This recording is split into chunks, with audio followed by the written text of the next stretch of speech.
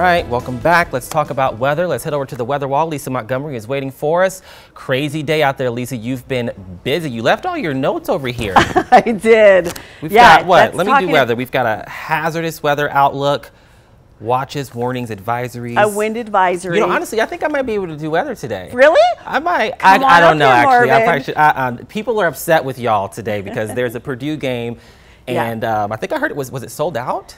Yeah, it was sold out. Yes, sold out. And the weather's just not shaping. And it's not good. Yeah, it's not good. We've got some very high winds for today. In fact, we could have gusts as high as 60, 65 miles per hour. That's for the northwest corner of the viewing area, Newton, Jasper, Benton counties. Everybody else under a wind advisory. That's a high wind warning for those three counties. Everybody else under a wind advisory. Our wind gusts could be as high as 55 miles per hour, and this is going to continue through much of the Purdue game. So we're looking at some rainy conditions. It's very damp out there, and we do have the winds, but at least it is mild. We're taking a look now at our tower cam here at the station, and you can see how it's shaking there in the winds when we are looking at Sagamore Parkway. And I'll tell you, it's been busy this morning. It must be the Purdue game. Boy, it was busy last night, too, if you were out and about all across the area. So we are looking at current wind gusts. You can see we're as high as 38 miles per hour in Rensselaer. These are going to continue to pick up as a cold front works its way through. Headed to the Purdue game, I don't know what to tell you. Rain gear, the umbrella is not going to help because it's going to be so windy, but you do want to try to stay dry and stay warm. We've got mostly cloudy skies with those damp conditions, scattered showers throughout the afternoon. Noontime, we're looking at some scattered showers at kickoff, 61. So our temperatures are going to hold steady here in the upper 50s to the low 60s from here on out. And then we will see our numbers fall tonight, but we got a nice looking day for our Sunday. It's going to be a different day. So let's get through for this morning. We're looking at those showers kind of decreasing intensity a little bit here. We do have a yellow pocket pushing through Deer Creek, Logansport, stretching down through north of Rossville. But you can see already drier conditions to the west of us. We could have some leftover showers, as you can see what's happening here.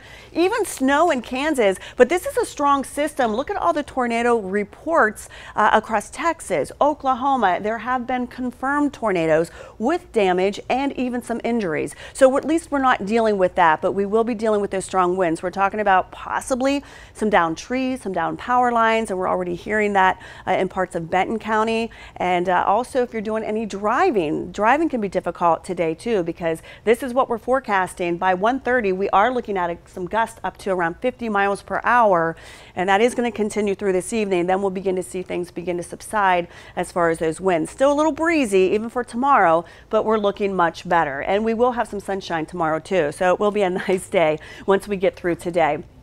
Saturday this afternoon around 2:30 for the Purdue game, we're still looking at some scattered showers with those strong winds. And then already by 4:30, much of the area should be dry. Will be cloudy, but then by 7:30 already clearing skies from west to east. So it will be clear overnight. That's going to allow us to cool off a bit. We'll drop down into the 40s, but another warm day tomorrow. In fact, we'll be back up into the 60s, a little breezy, but we'll have sunshine. And by the way, do not forget to turn your clocks back 1 hour. It is time to fall back, so you typically do this before you head for bed. And we are looking at tomorrow, 64, mostly sunny. Look at the stretch of nice weather, though. Tuesday, Election Day, get out and vote. No excuses as far as the weather's concerned. Mostly sunny, 61. Near 70 on Wednesday, even Thursday. Maybe some rain for next weekend. Marvin? Yes, just gotta get past today.